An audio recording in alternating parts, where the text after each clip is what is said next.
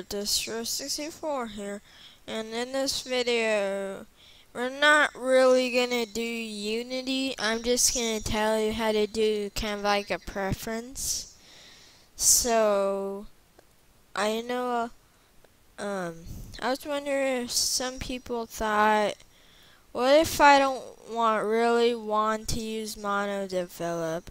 Maybe I wanted to use something else like UniSciTE or Visual Studio. So I'm going to teach you how to do that right now.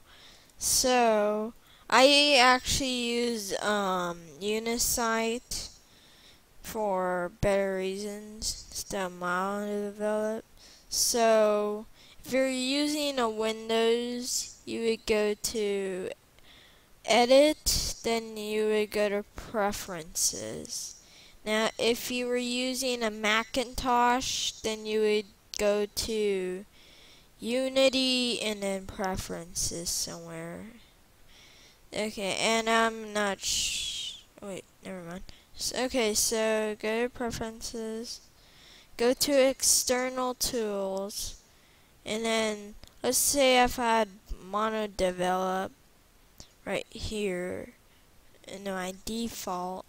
I already have UniSciTE right here, but I'm actually going to show you how to find it because you won't find it the first time you do it. Okay, so you want to go to Browse. It's not going to be into your folder, it's going to be in the computer, local disk, program files times 86. Now go to your Unity folder. No, we don't want to rename it. Open that, go to editor, then go to, where is it? I think it's data. Yeah, it's data. And then tools, then you go to UniSciTE, and then there it is.